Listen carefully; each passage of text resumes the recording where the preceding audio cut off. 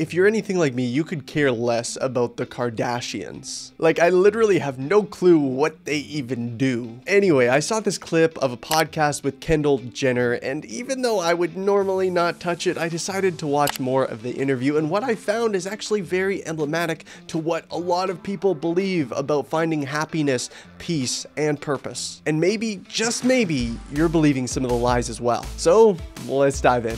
This video is made possible by the Daily Disciple Club on Patreon. To support my mission of equipping people to follow Jesus daily, join Patreon today. You can fall victim to so many things that don't serve you and that don't make you happy. If your happiness depends on the actions of others, you know, you're at mercy of things that you can't control. Mm-hmm. And that's never where I want to be. So I always want to live in, like, me and my therapist talk about, like, my higher goddess, my higher self. Like, I always want to live there. You know, when I'm there, you can't take that away from me. That's mine. And no matter what, you can disagree with me, you can agree with me. That's not going, I'm not changing. I'm not shifting. I'm here. I'm in my higher goddess. Yeah. So this is kind of shocking to say, but Kendall gets something right here. Her happiness shouldn't be determined by other people and their approval of her. Great. That's a great mentality. Don't let your joy and your happiness be, you know, contingent on how other people feel about you or what they say about you. That's great. But what I find often happens in our culture is that we identify a problem correctly. We say, this is not good. Let's stop doing this. But then we go from one ditch to the other. So yeah, we shouldn't find our happiness or joy in other people and their perspective and what they say about us. But then what Kendall does is she goes internal. She says, okay, I need to reach this higher goddess and appeal to this. And this is where I find my happiness. You see, many people cling on to this idea of self-actualization, to become the ideal person, the person that they were meant to be. And who is the ideal person? Well, this is defined by myself. This is what I would call the gospel of me. I call it the gospel of me because essentially in this worldview, I have become savior to myself. I am the good news that although the world is destructive and heartbreaking, I can look within at the power, comfort, peace, and happiness that I store within my being. I just need to tap into it. So why is this a mistake? Well, we'll get to that, but I hope you're beginning to think through it for yourself. But let's watch more. I was wondering, how has your purpose changed? You had this very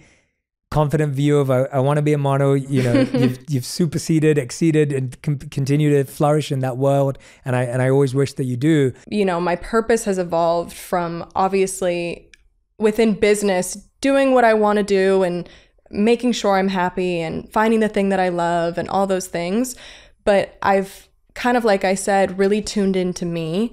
And I think my purpose, at least at this very moment, and what I've kind of evolved into is my higher goddess. Like, I am determined to tune into her at all times. I was given this life for some reason. For whatever reason, I was placed here. And I do feel a purpose to share and connect and put a smile on people's faces or make someone feel a positive feeling. And so I think that within me wanting to achieve me tuning into my higher goddess, I think that also entails me being a great version of myself for other people to then experience. So once again, Kendall is talking about tapping into her higher goddess, her purpose, to really just pour into her and becoming the most ideal, actualized person she can be, so then she can also help other people. That sounds great, doesn't it? Well, there's a big problem. It's like we're trusting in a shipwrecked boat to carry us to shore. Meanwhile, it has major holes in it. It will not take us to safety. But meanwhile, we're saying all sorts of good things to it. You're a strong boat. You're a good boat. You're a safe boat. You're a floating boat. But meanwhile, it's sinking. That's what we do to ourselves when we simply say, I am enough in myself. I am a strong person. I am a good person. I am a happy person. But in the midst of all these affirmations, if we look deep within the core of our being, we see all these broken pieces and cracks and holes. This is the result of sin that we've committed and sin that others have committed against us. But without Christ, we continue to suppress this truth about our own brokenness and instead see ourselves as these divine beings capable of anything we desire. But here's the truth. You don't actually have everything within yourself that you need. The Bible says that we are a slave to sin, that we're a slave to these sinful desires, that we can't seem to get ourselves out of. And that's why we need Jesus, because we have these broken pieces within us that are tending towards sin and that cause havoc in our lives. And actually, because of our sin and rebellion against God, if God is good, he must punish sin. So we stand guilty